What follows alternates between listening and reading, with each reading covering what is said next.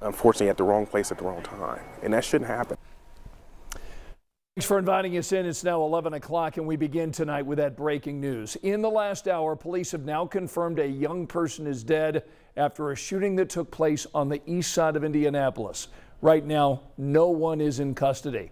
We've got Logan Gay joining us live from the scene tonight, which is near 38th and Sherman. Logan, you've been talking with investigators. What have you learned? Good evening, Scott. This apartment complex is on Blue Spruce Lane, and it's a very active and large scene. I'm going to step aside so you can have a better look.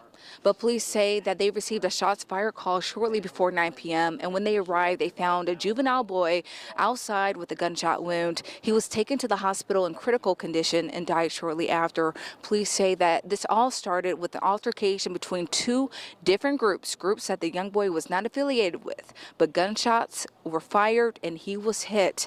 Now police are begging the community to make better choices. We continuously talk about this over and over again about conflict resolution. It's certainly important, and this is why. You took it up on yourself, you picked up a firearm, and you hurt someone who had absolutely, to our knowledge, nothing to do with whatever disturbance that you had amongst each other. And it's so sad that a mom has to go through this.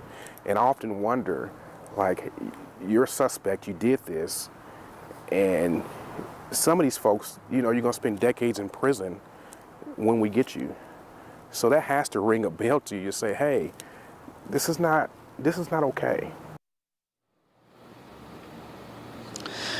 Scott, there's still no suspect in custody, and this is a very large apartment complex. Take a look around. I mean, there are apartments everywhere, and so police, they're hopeful that someone saw something, that someone heard something that might be helpful to them.